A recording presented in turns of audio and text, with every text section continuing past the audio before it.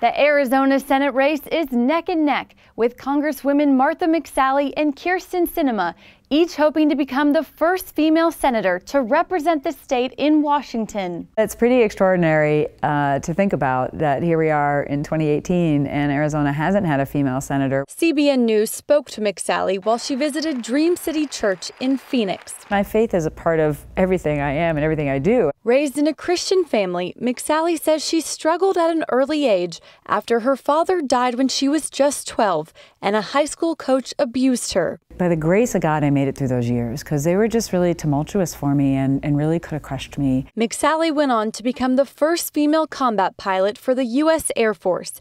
In addition to fighting for our country, she also fought the requirement of female service members having to wear Muslim garb when serving in Saudi Arabia. I was just convicted that I needed to do something about it. And these other young enlisted women who were putting up with this weren't put in a position like I was, you know, to be a leader, to be an officer, to be a fighter pilot. And in this tumultuous time in our country, McSally says elected officials need to remind Americans there is more that unites us than divides us. People are finding it's not just do I disagree with you, but you're wrong and then you're evil and now I wish you harm. I mean, that is just unacceptable. If elected, McSally says her top priorities are national security, supporting veterans, and securing the border. We have a crisis on the border and it's a disaster. And there's a lot to do. This is often a difficult topic, but I've been leading on it and I'm going to continue to lead on it. CBN News reached out to McSally's Democratic opponent, Kyrsten Sinema's campaign, but they did not respond to our request for an interview. Sinema,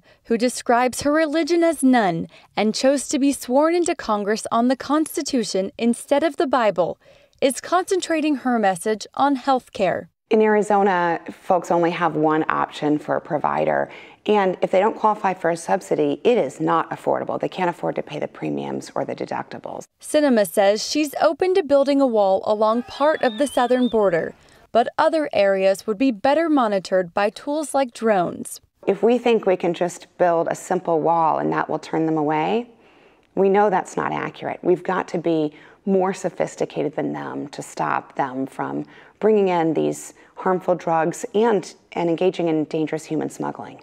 This race is high stakes because Democrats know if there is any path to them flipping the Senate majority and bringing the president's agenda to a halt, it's through Arizona.